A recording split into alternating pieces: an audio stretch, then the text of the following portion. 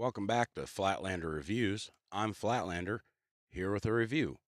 In the field, quite literally. Now, today's review is a little different. I'm going to review Western Kansas, and then I'm actually going to give you a quick review of my what I eat when I'm out in the field. These pockets are not just for decoration, that's a drink. I have a sandwich in my back pocket sandwich, if you will. But for Kansas, let's see.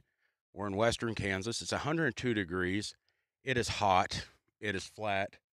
Even the soybeans say, nah, we're dying. It's too hot. But there is a tree row, or in Kansas, as we'd call it, a forest. And that's where I will go and review my pocket drink and my pocket sandwich. So let me get over there and I'll get back right to you. Okay, so we're in the tree row now. And I don't have my tripod or a suitable thing, like a tree or a bucket, to stand this on, so odd.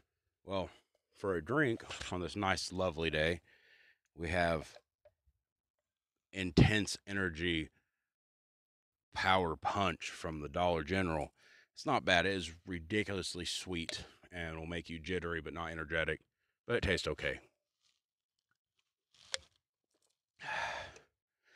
And then we have a pocket sandwich, which I will get unwrapped and be right back. Pocket sandwich, unwrapped. This is a pimento cheese sandwich, which I will have a picture for you to see. Now, if you've never had this, I would recommend trying it. This is Prince brand. It's rather delicious.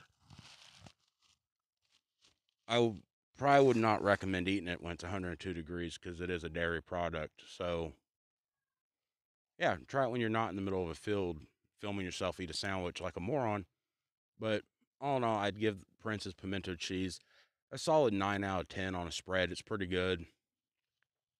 The Intense Energy drink, I would give it a 7 out of 10 on flavor, a 10 out of 10 if you want to be jittery, and probably a 2 out of 10 on actual energy and such. It's nowhere near a Monster in the level of energy it gives you, but it is more refreshing and tastes better than Monster.